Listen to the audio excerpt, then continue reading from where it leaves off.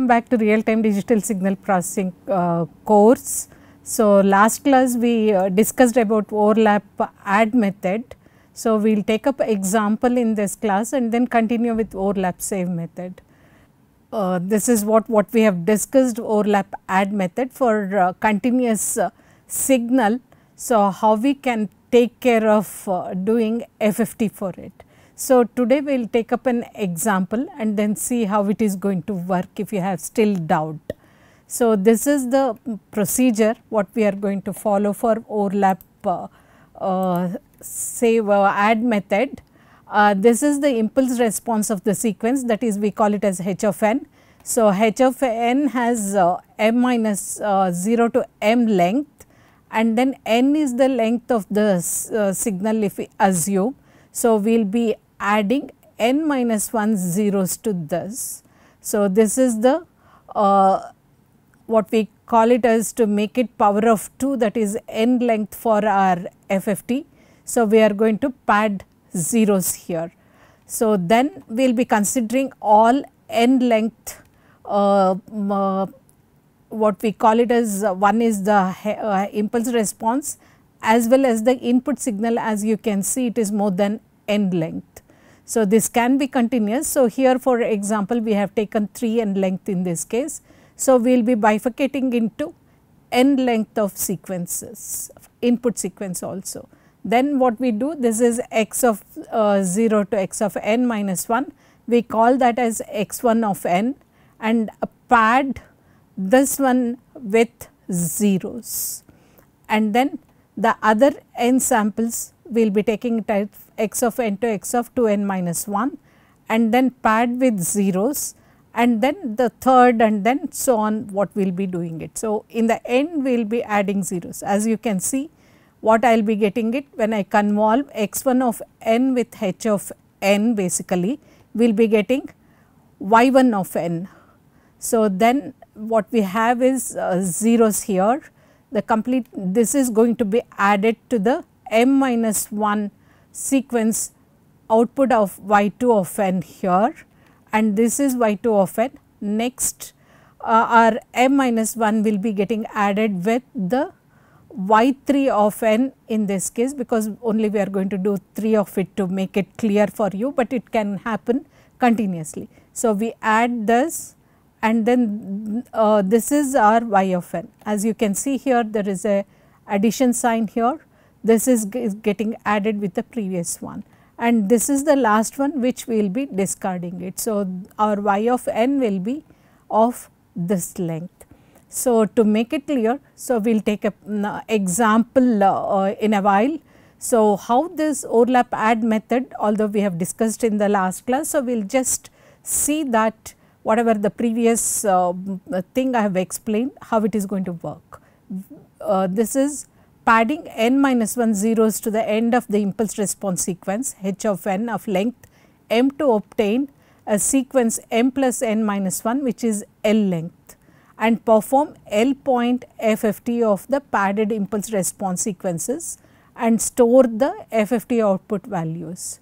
Then we will be performing L point FFT on the selected data block, where each data block consists of n input data block values and m minus 1 zeros. So, our thing will have n input data and m minus 1 zeros to make it L point sequence, which we will be taking FFT of it.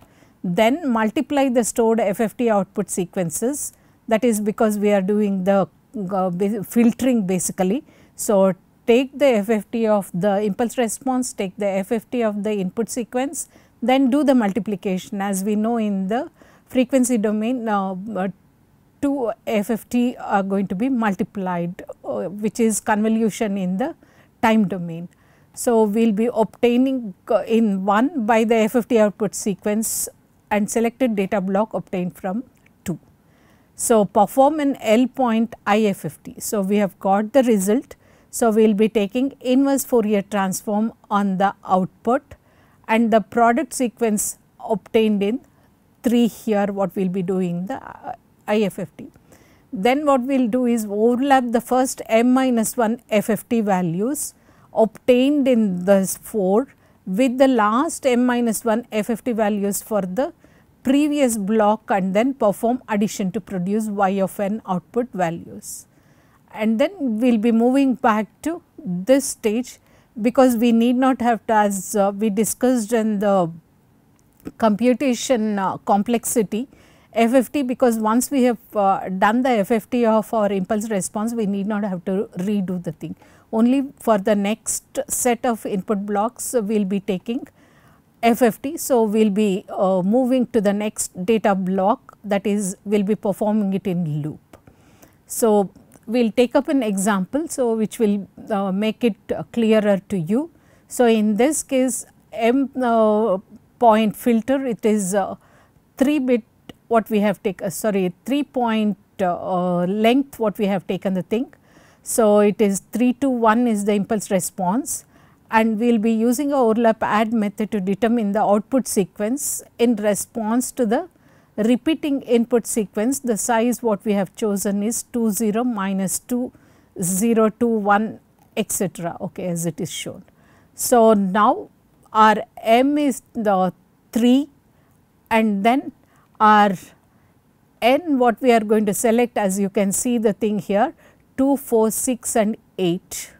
So, x1 of n, so we will be first considering it with zeros at the, what is it, we call it as in the end of our sequence.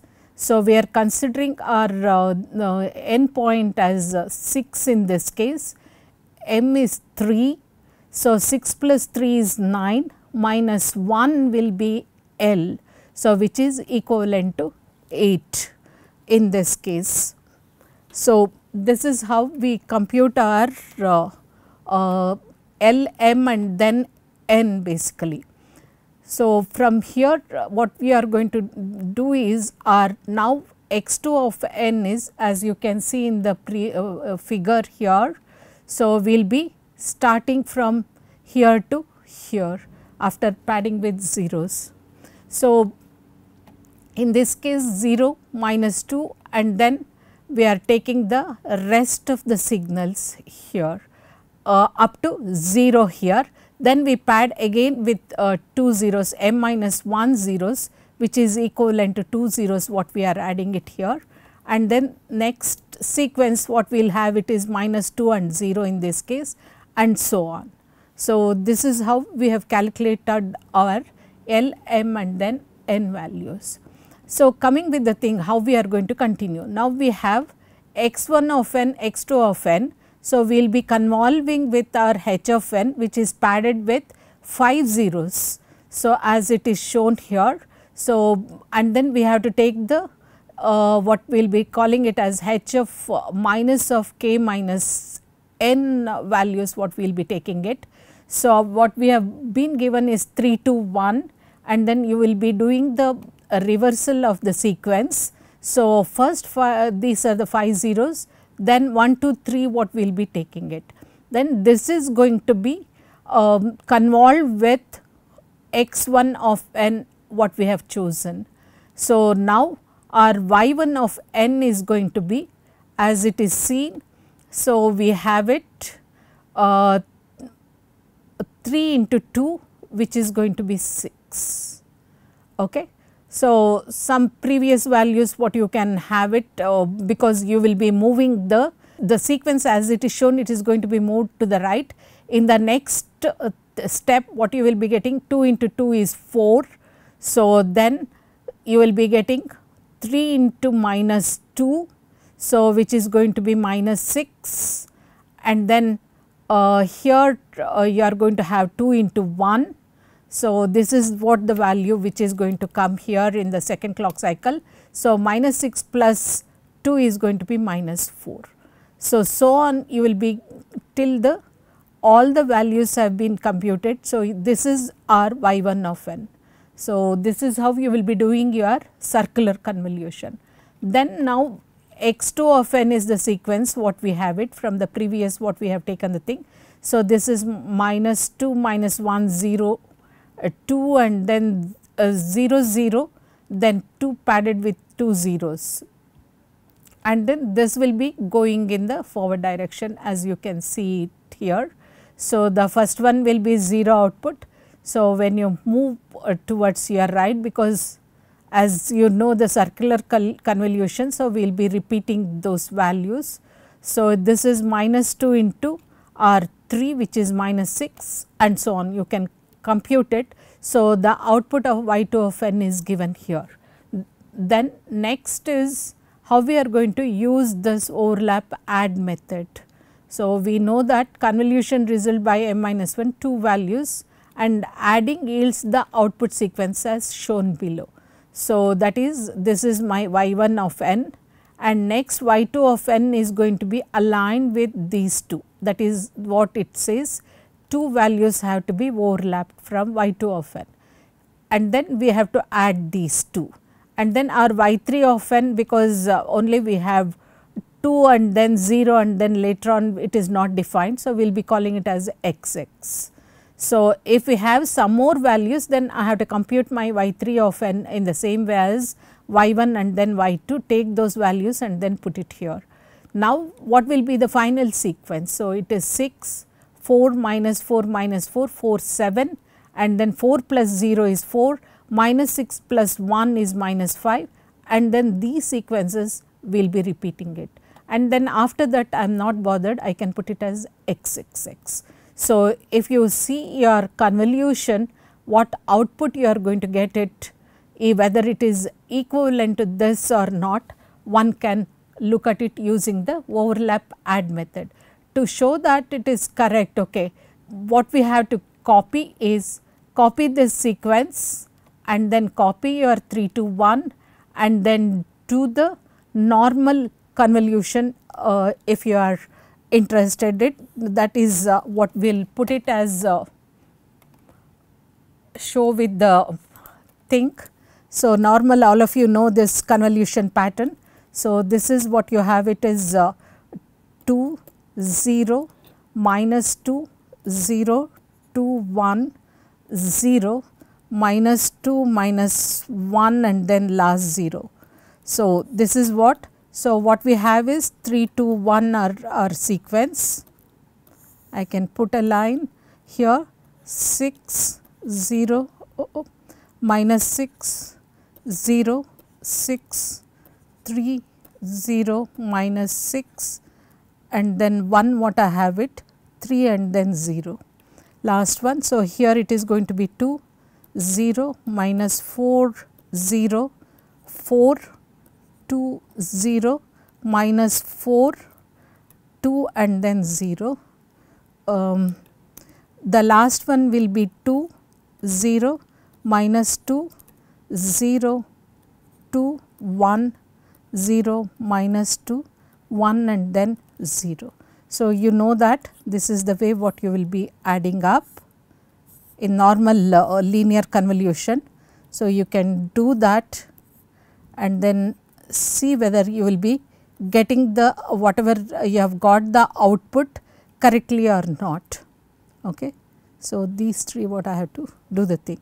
So, first one is 6, second one is 2, minus 6 plus 2 is minus 4 and then minus 4 and then 6 minus 2 is again minus 4.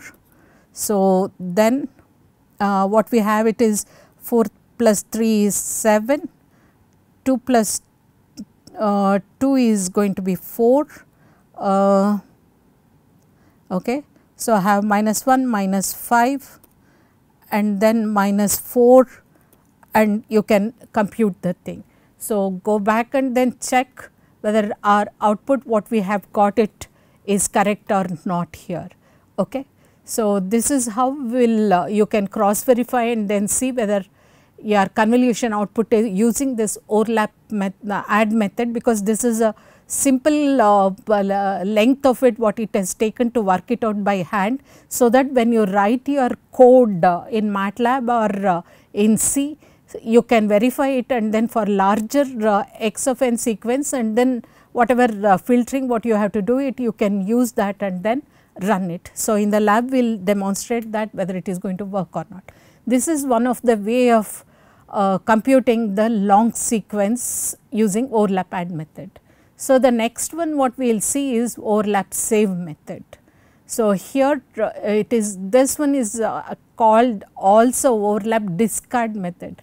We will please hold on a while we are there, we have added the whatever m minus 1 zeros we have added. Here m minus 1 data we are going to discard it.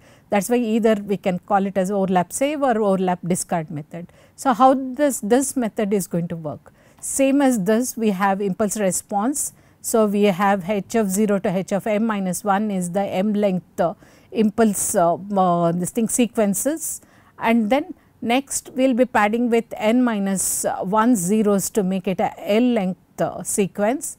Now, we have n length input x of n what we are going to consider, and the next all these are again just like previous overlap add method. So, we have n length sequences what we have considered.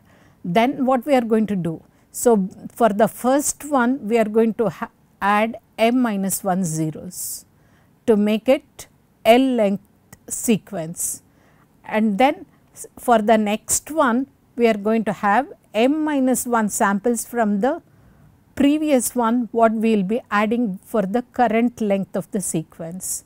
So, that is we call it as block 2. This is the first block, block 2, and then so on block 3, and then if we have other this thing inputs, it will be going on that way.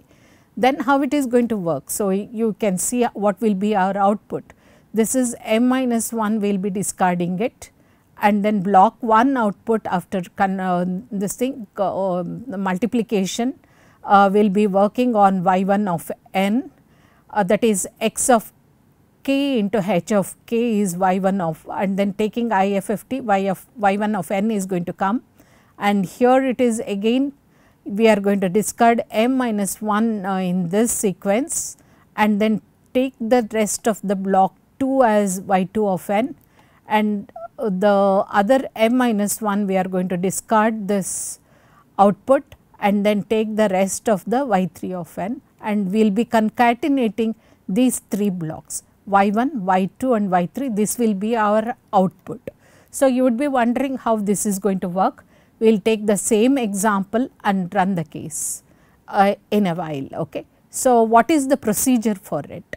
That is for the overlap save method, I have to pad same as overlap add, pad n minus 1 zeros to our filter length to make it length L by making n minus 1 zeros to m length impulse sequences to make it as L length. Then do the L point FFT, and then same thing with our input, how we are going to select here. So, selected data block where each data block begins with the last m minus 1 values in the previous data block, except the first data block which begins with m minus 1 zeros. That is what I showed you in the previous slide.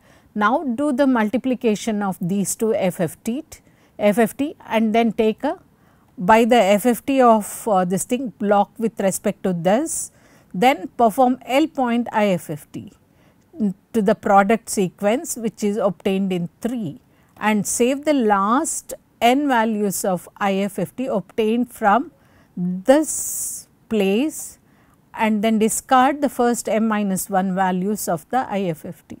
So, then we will be moving back to calculate the next sequences. So, we will see how it is going to work with the same example what we have taken. So, the impulse response for the FIR filter order is m, which is equal to 3. The values are same thing 3 to 1, and then input sequence is same what we have assumed in the previous case. Now, you will be seeing that your m is 3. If the length of the FFT or IFFT operation L is selected based on this, that is 2 power 3 which is equal to 8, then n becomes L minus m plus 1 which is nothing but 6. This is how we arrived at 6 in the previous case also, and the segmentation of the input sequence results in the data blocks shown in this case, that is n what we have named it minus 2 minus 1, because we need m minus 1 zeros which is going to be padded before the input sequence. So, we will be naming it as minus 2 minus 1 and then the input starts from 0 onwards. So, our input is 2 0 minus 2 and then up to here what we have it as x of this is a complete x of n and x1 of n is going to be up to here, that is padded with 2 zeros and then we will be taking 6 sequences as you can see here 2 0 minus 2 0 2 and 1 are the sequences what it has been assumed. Now, what will be our x2 of n? We said m minus 1 previous samples from the x of n what we have to take it. So, in this case we have ended x1 of n here. So, previous to that 2 samples means this 2 and 1 are going to be repeated in our x2 of n and rest of the 6 samples are going to be from our x of n here. So, you will be pushing it down. Same thing with the x3 of n last 2 and then we will be repeating it and then goes for further. Now, we will see its operation. First is we have taken x1 of n. So, we are doing the circular convolution here. This is our x1 of n and after that as you can see it is repeated for the next length also. And our impulse response h of minus k minus minus of k minus n is given by this. We have padded here also with 5 zeros and then you have taken the reverse the sequence which is going to be 1 2 3. Start the computation here. So, what is it?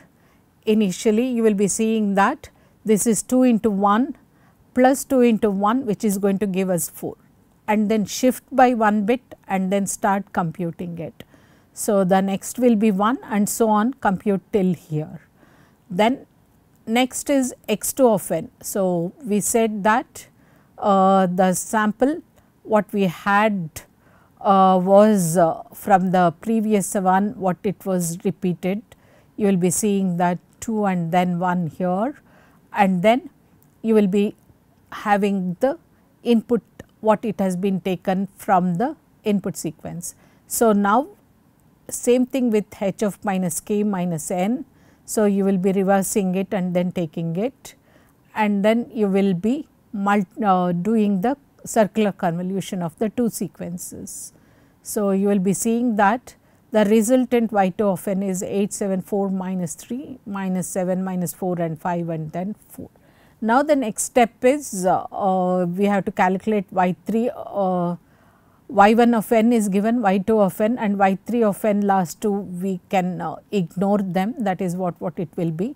So, you are putting under y1 y2. So, we are going to discard these 2 values after the thing doing inverse FFT and then this is what it will be resulting is 6 4 minus 4 minus 4 and then you are going to discard these 2 values from y2 of n and then put 4 7 from here and then continue with whatever data you are going to get from y2 of n after discarding these 2 samples. So, you are seeing that both overlap save and then overlap add method.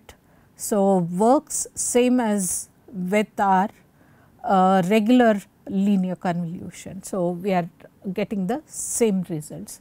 So, this is the way how overlap save method works. So, you will be seeing that how the discard output blocks is going to happen with respect to y1, y2, y3 is given in this case.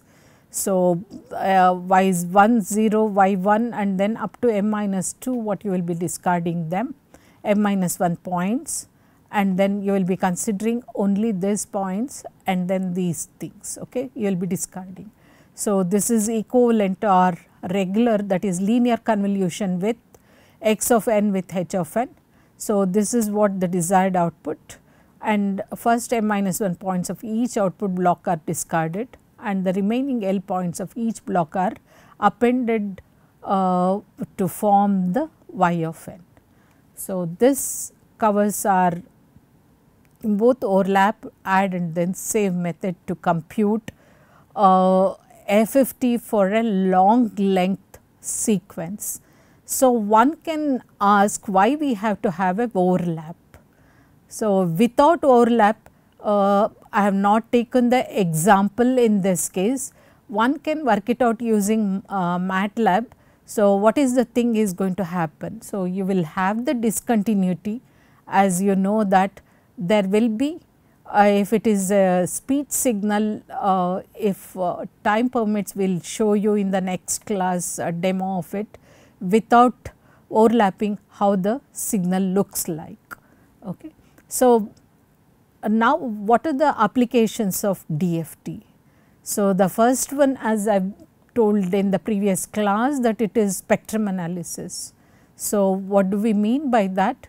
That is, x of k is nothing but our magnitude of x of k into, this is the phase part of it.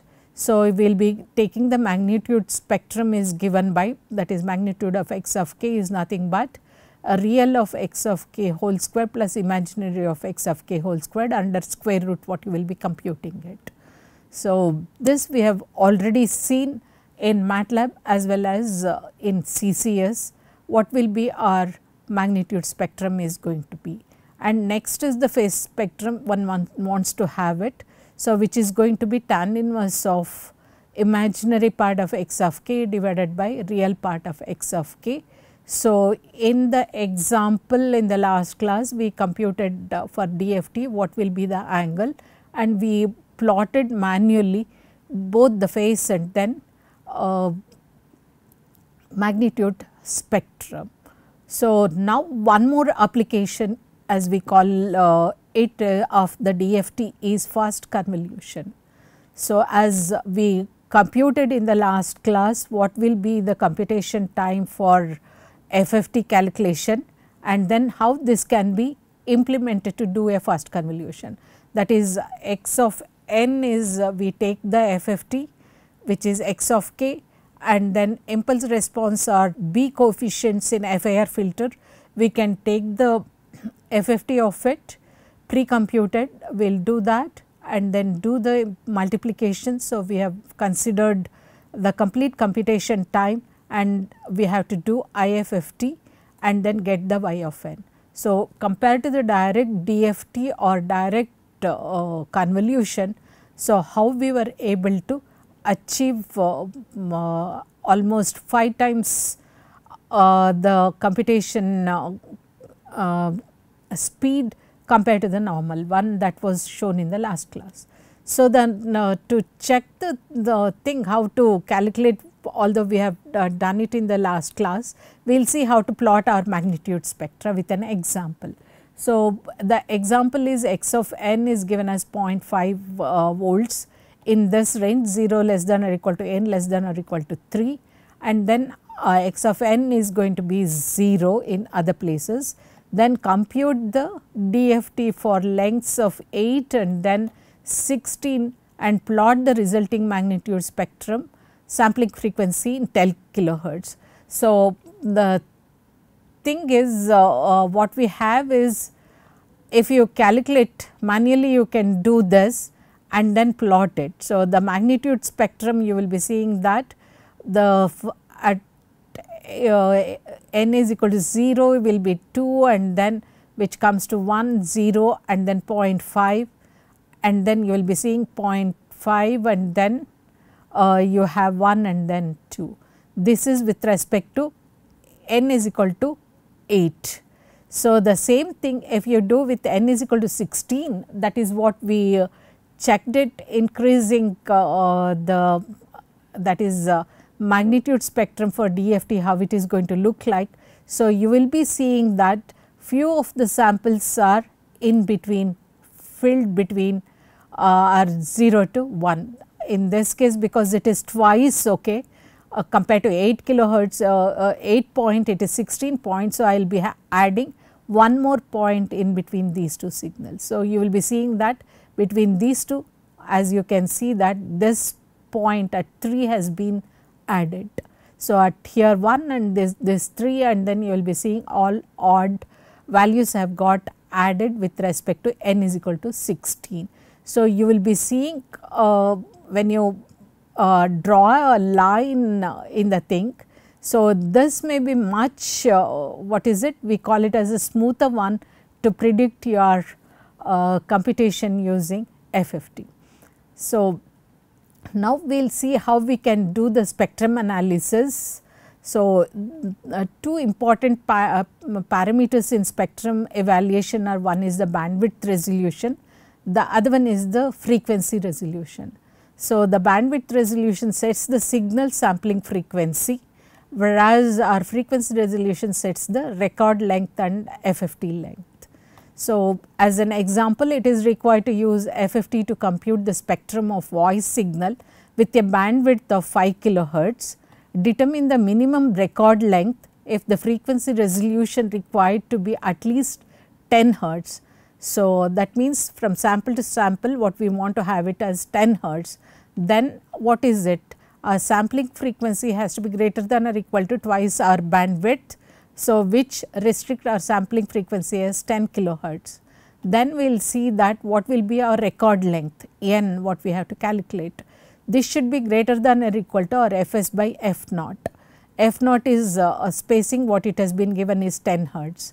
So, that means to say that 1 kilohertz 10 kilohertz divided by 10 is going to give us 1000 samples basically. So, to do our FFT computation, we know that nearest power of 2 what we have to assume it, for 1000 it is going to be 1024, that is 2 to the power of 10 is going to be 1024 is the nearest FFT computation what we have to do it for this signal in order to produce the required frequency resolution. Fine. So, then we will see that in the previous case. So, now you will be seeing that instead of 10 hertz, so you can go back and then check what will be the frequency resolution, because we are trying to fix the record length. Based on it, the frequency resolution little bit get modified, it may come to 9.9 or hertz, you can check it up. Fine. Next is how to compute our power spectral density. So, we know that power density spectrum or periodogram we call it, originally introduced to determine our hidden periodicities in data. So, gives the distribution of average power or various frequencies for a signal with indefinite length and is defined as PRR R is given by the magnitude of XRR to the power of R divided by N. So, we know that XR is our DFT of X of n and n is the window width. If X of n is a non-stationary random signal, then the DFT of X of n for each window period will differ, and the average of a set of our periodogram is used as an estimate of the power density spectrum, which is given by PRR of. So, here we are averaging over m windows 1 by m times. So, Pxm of R, m is equal to 0 to m minus 1, where the estimated power density spectrum PRR over the thing what it is represented is given as the average of the periodograms obtained from m windows. The windowed sequence is given by example, if you take it 0.5 volts, 2 volts, minus 0.5 volts and minus 2. This is our X of n. We will see the example how we will be calculating it. So, you have been given values as minus 0.5, 2, minus 0.5 and minus 2. So, now we will see that if we, because 4 point, so we will apply the decimation in time FFT butterfly diagram is shown here. So, if we input the thing, so and then compute our x naught. So, we have worked out this example. So, if you want to see the steps have been given here. So, the first x naught is 0 and then the second one is 1 minus j4.